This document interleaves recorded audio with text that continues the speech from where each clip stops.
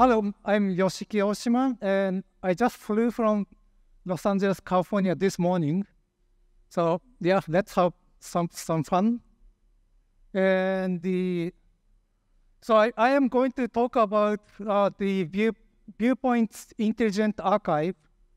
And so I'm going to do 2 talks during this conference, and this one is sort of the light-hearted, sort of the fun part of it. And I'm going to do more technical one on Friday, so just sit back and relax and enjoy the show.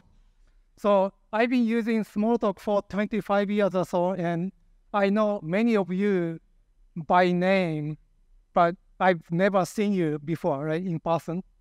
And I just didn't expect to see this many gray hair, but that's what it is now. So anyway, so I started playing with Squeak in 1998, and I joined Walt Disney Imagineering in the year 2000. That's where Alan Kay's group was, and I worked with him since then. And so Alan's group, well, most of us got laid off in year 2002, and I stayed there just one more year, but in year 2003, I was also laid off. But we stuck together, and Alan Kay and Kim Rose started an organization called Viewpoints Research Institute in 2001 or 2. And they basically kept going. The sponsors changed, but Alan Kay worked on the same problem for many, many decades.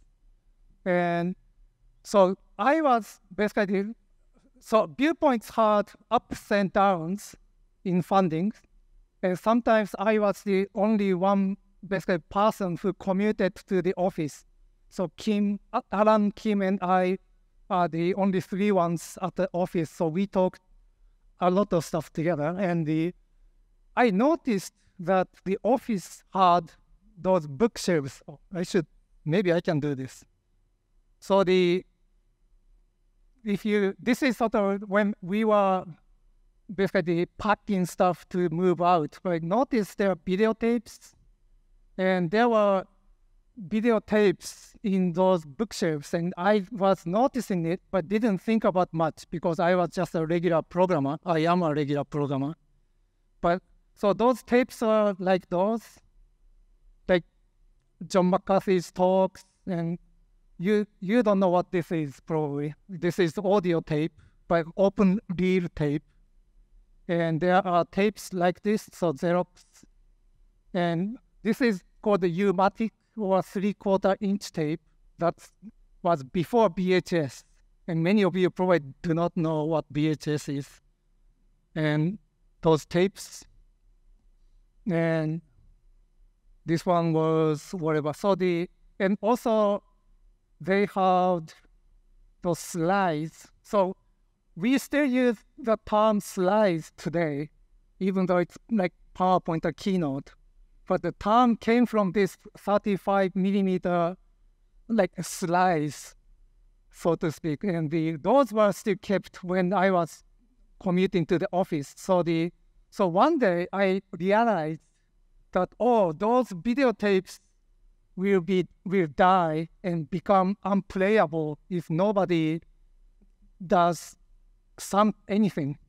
So I realized that somebody has to preserve those videotapes and record it. So I started bringing back a videotape, like on average 1 videotape a day, and go home, and I set up the video player at my home and played it, and oftentimes with beer.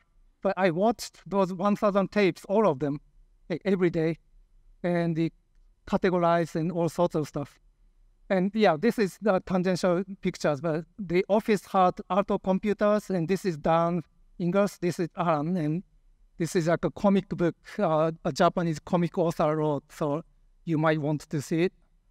And so anyway, so I digitized those 1,000 videotapes, and I set up a website. We set up a website called Intelligent Archive. The URL is here. And so what you can do, so basically there are I have more tapes, but a link or page that shows all Alan Kay's talks I got hands-on, and there are bunch of talks. And for example, if I go to the first one, the computer applications, a dynamic medium for creative thought by Alan Kay. So notice the date. This is 1972, and the video recording was available, and this was the only remaining tape, and I digitized it.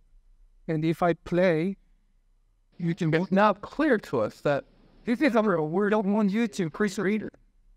So any part is okay here. So listen, in this talk, Alan was describing his ideas and his vision, and not only that, he was showing demos available. And if I do this, the staff by highlight looking at Winnie the Pooh, as a matter of fact, in that other font. And here I'm just drawing in. So this is a transcript from the video, and basically I can search or whatever. I do this search after, but you can look in the transcript, and I click on it, and it jumps to that time code. What you have is essentially if you search a term you are interested in, and get a list of like talks, and you click on it, and you can jump to that time code. And so that's like that is the oldest video I heard. But there was an interesting workshop in 1986, and it was called ACM Conference on the History of Personal Workstations. And they had all the important people like Alan Paris, Alan Newell, network is Frank Kuo. Oh no, sorry, this Rick Leider, Larry Roberts, Douglas Engelbart, Alan Kay, and they gave those really important like pioneers gave a talk at this conference, and they recorded the talk, but Computer History Museum and ACM forgot about that they did it. But this was like 6-7 years ago. They realized that we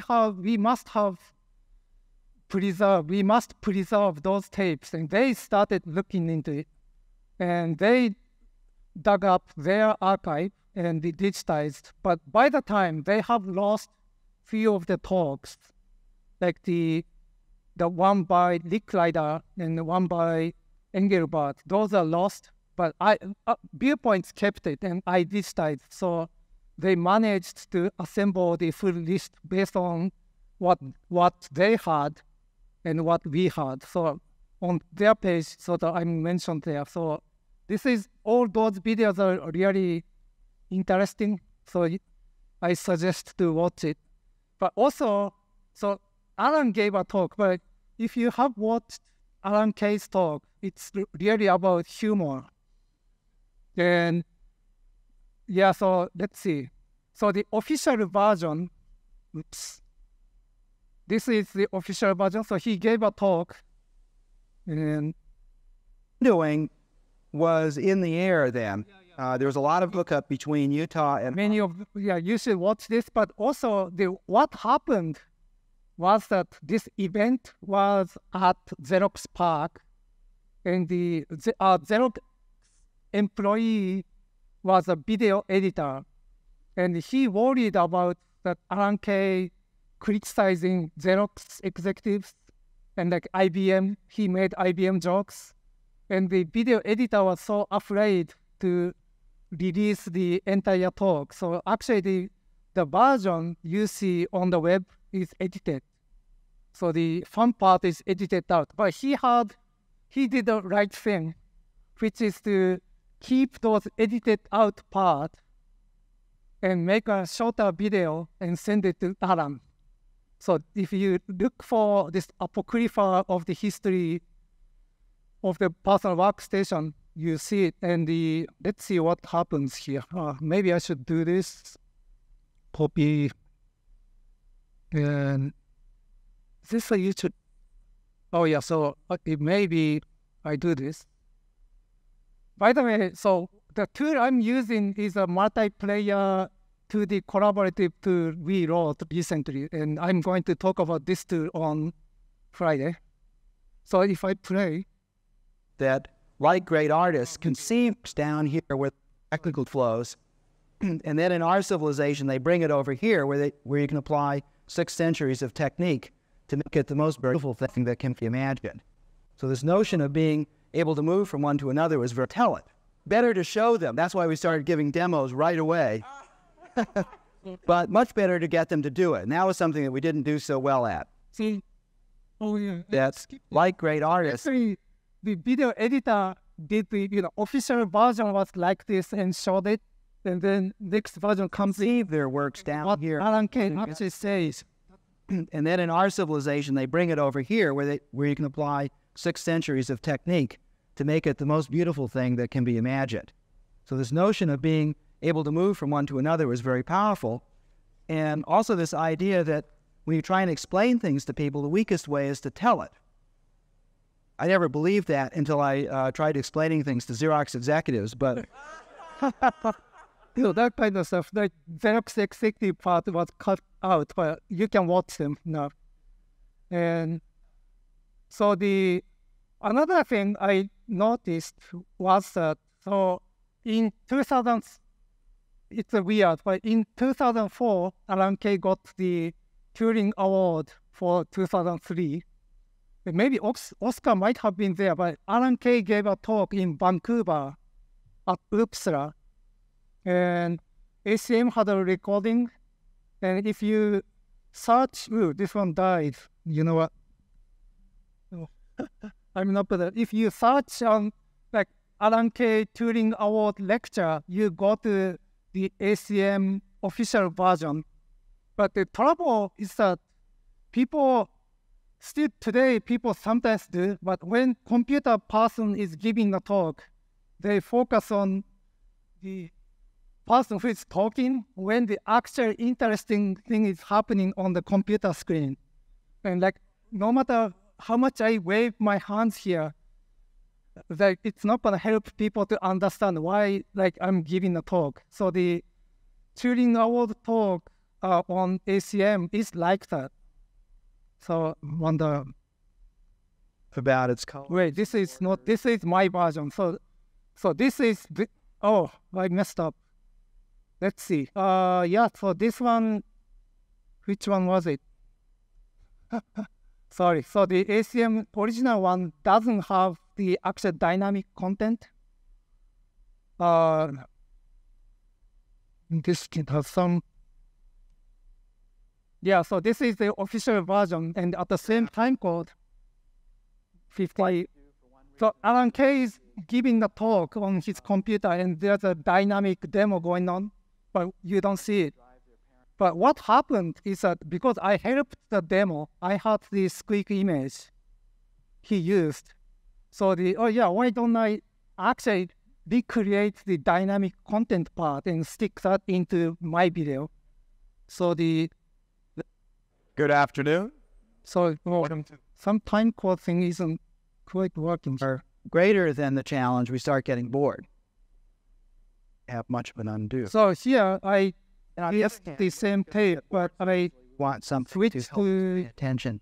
If you the drawing I was doing. So I recreated the same car. So I'm drawing and then show you where I think things are and then actually going to go. So try to draw the same car around the. It looked like this one. So want them to have an experience that is basically. And so drawing is a simple part, but later in this talk, Alan showed the 3D environment, which influenced our work today. But this is also what I'm doing.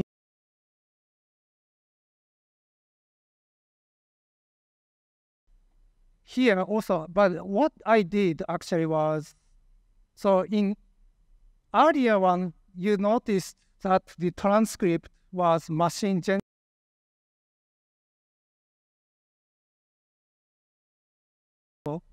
And I didn't have like modern transcription software or anything. So what I had was word by word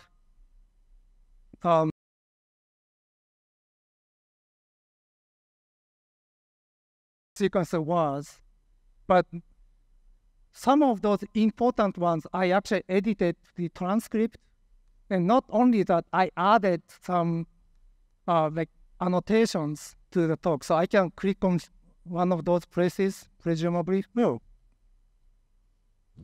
Interesting. So if I click on like place, it still jumps to the time code, and you see the dynamic content with my annotation attached. So this is another way to watch the Alan's talk, for example. Oh, weird. And so if you go back to, no, it's okay. So I'll go back to this site. So this is the Intelligent Archive site. And some of those talks says annotated or transcript. So those are the ones I sort of did some treatment to make it more readable and annotations and those stuff. So this is website. And similarly, so Alan gave other kinds of talks, and some are audio only. Or he gave an actual talk, but what remained was a cassette tape, only audio. But again, because I watched so many Alan's talks, I can figure out what he was showing when he said it. So this video here is, again, I stick in those slides and the images into the audio track and made a movie. So this person, does it say Charles Mann, recorded the audio around 1955, and he sent us the cassette tape, and I stick the visual content in. So how am I doing? Yeah, so of course, like I said, also, yeah, there are many videos besides Alan's talks, and I don't have everything on my YouTube channel, but some of those are. So as you might have seen, this is Smalltalk 76 demo, and I'm gonna skip forward. Yeah, like painting, and so those are, again, the old tapes, but those important demos, people duplicated and dubbed it, so there are many copies, so I don't say I'm the only one who have it, but still it's fun to watch like old demos. And one thing you notice is that Smalltalk 76, and not to mention 72, the language was very different, actually. The syntax was very different. So one thing you should know is that they weren't afraid of changing the language at all. They are happy to really burn the disk pack and start from scratch, but all, keep the old learning in your brain, but do the new version. So that's sort of the interesting. So, this is Smalltalk 72, 76, 80. And yeah, what's next? Like, we are kind of still using Smalltalk 80. So anyway, so like I said, Alan Kay's talk is a bunch of humors. And let's try this. This was Stanford talk. Oh, yeah. It makes me think of oxymorons for some reason. Oh, by the way, yeah, oxymoron is an English term. Like, it's a contradicting phrase. What oxymorons are, like airlines food, McDonald's hamburgers, C programming. But the one that always strikes me on coming on coming is Stanford parking. Big contradiction in terms. And then, of course, there's educational television, which is trying to squeeze an idea into 240,000 pixels. And perhaps the best one since I was here last is Gates Computer Science. Yeah, so I guess so Bill Gates, he transformed himself to be a good person. He is a good person, actually, I think. But back then, And in the world, only Alan Kay can say it, but Bill Gates just stole those fun ideas and made money. And then he donated some money to Stanford to build the Bill Gates Computer Science Building. So that was a joke, but okay, so this, and there are a few, so let's try this. I'm not gonna show all of us. But so let's try one more.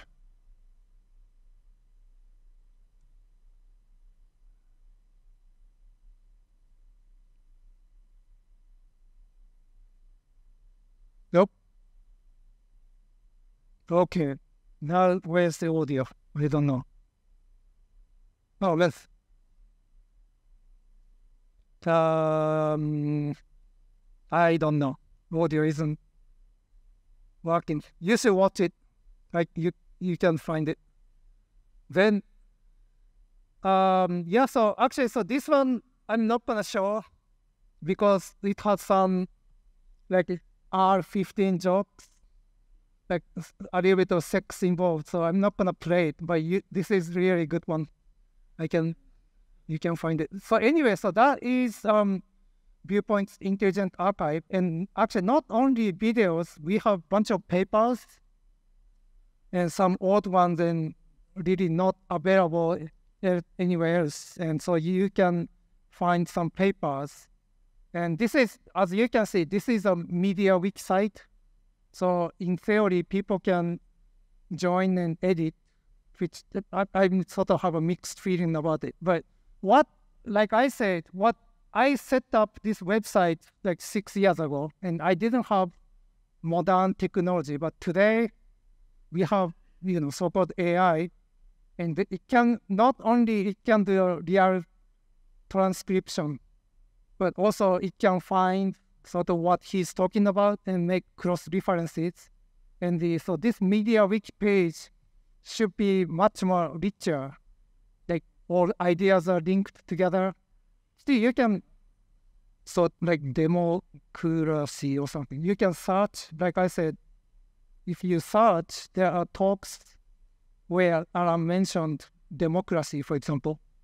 And if I wonder I can do it. So democracy, and if I click it, you can watch the video of that part, for example. But we can do much better job if I have time and you have time, and with new technology. So in some ways, I'm looking for like collaborators to make this website better. So I think that is my talk here. Thank you very much. You talk about collaboration, so which are the areas you think that can be improved, or what are your future plans for this website? Yes, so what area it would be helpful to have collaborators. So basically, for short term, there are many videos, and like I said, I used basically machine transcription and make those word by word thing. But if somebody can come in and clean up the text here, for example, and make them readable English sentences, that would be very helpful. And oftentimes, like, Alan was saying here, like what, when people talk, you may say a lot of and. So when you edit those out, it's much more readable. So if somebody can do that, that would be great. And the cross-referencing and those, that if you can commit to your time, let's talk about it. It's hard to do, like, on the weekends, I think, so. But if somebody can do it, that would be great. Can you show the address for this website in large enough so we can, the web address? Yes. Okay. Thank you. No, and this and also the YouTube channels of mine have some interesting stuff. Yep, thank you.